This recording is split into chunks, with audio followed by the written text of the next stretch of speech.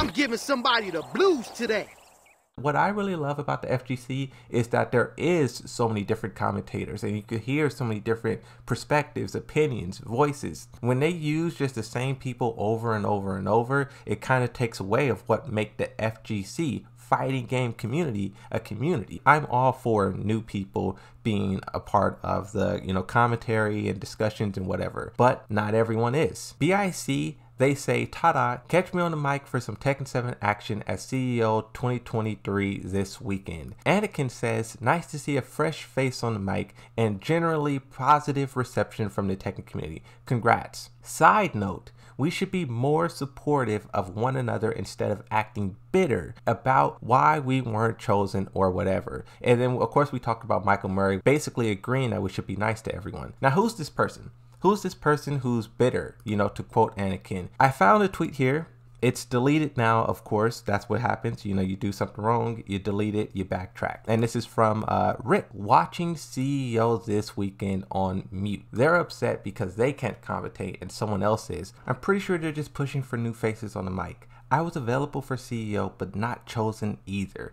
Maybe you should try knowing less about the game. Seems like a good way to be selected lately. This is just such entitlement. Rizzy, I don't know who this person is, but they say, I'm going to speak on behalf of IMBIC. This type of behavior coming from a vet that she looks up to is uncalled for and extremely disappointing. Regardless, she's gonna rock the mic and give it her all. Maybe Tekken needs some new commentary faces because some of the old ones are so insecure that they gatekeep, haze, and do playground politics with anybody who tried to get a fair crack. Honestly disgusted with what I saw on my timeline just now. You can be better than that. Another tweet says, is there any reason why Rip gets to do shit like this? And no Tekken vets have anything to say. A tweet from Rip kind of trying to clear everything up says, I knew it was dumb and I deleted it within 2 minutes.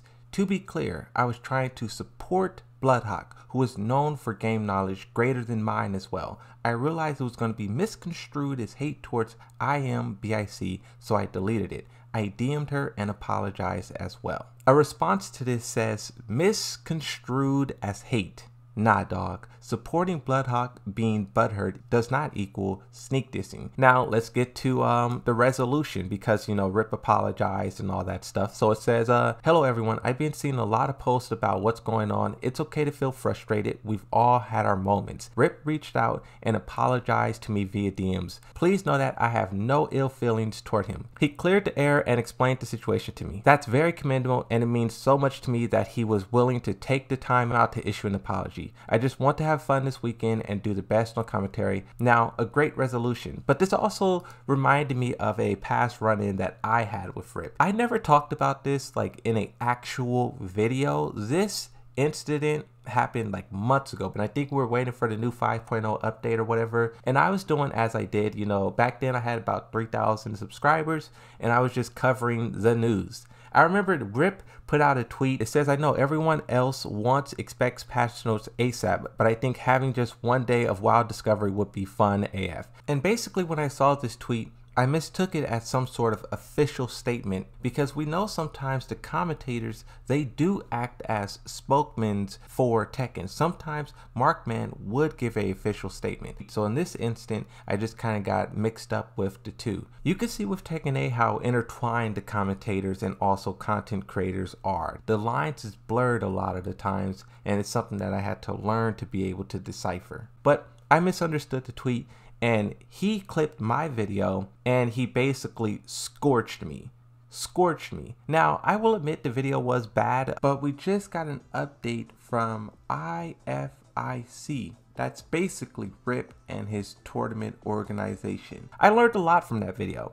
That video not only got me scorched by the whole entire community, but it was a very good learning lesson. I need to make sure what I'm saying is actually what's happening. Some of the hardest lessons you learn is like through defeat basically, and Rip taught me a valuable lesson. This was the crazy part, right? I was just reporting on the tweet and so many people was like, stop trying to clout chase off of Rip, stop harassing Rip, and it was just crazy to see like this huge fluctuation of people coming to my channel and just harassing me. But one thing that I also did too was his tweet, right? He made a tweet that was about my video, but I turned his tweet about my video into a short and I uploaded that. And when I did that, a lot of people was like, man, this guy's really desperate for YouTube money. It was like more fuel to the fire. But this is the thing, right? I didn't upload that clip because like I was like trying to clout chase or whatever. I really uploaded that clip like as a reminder. How I said like I learned a valuable lesson from that. One,